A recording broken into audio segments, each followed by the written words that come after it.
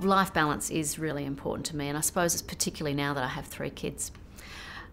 So I need to set some time aside for me to do some exercise, and so I've started to run. It's been really great that I can get that opportunity to go out and think by myself. And I do that early in the morning now, and I get both exercise and thought goal-seeking time at the same time. So I'm a kind of person who does more than one thing at a time.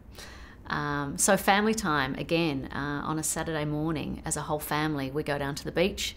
The kids and I do yoga while my husband goes off in the surf ski, and then I'll have a go in the surf ski, and then we all have breakfast together. So we're kind of combining exercise and family time and a bit of stress relief all in one. From a work perspective, looking at work-life balance, I think it's really important to set your boundaries and be clear about them.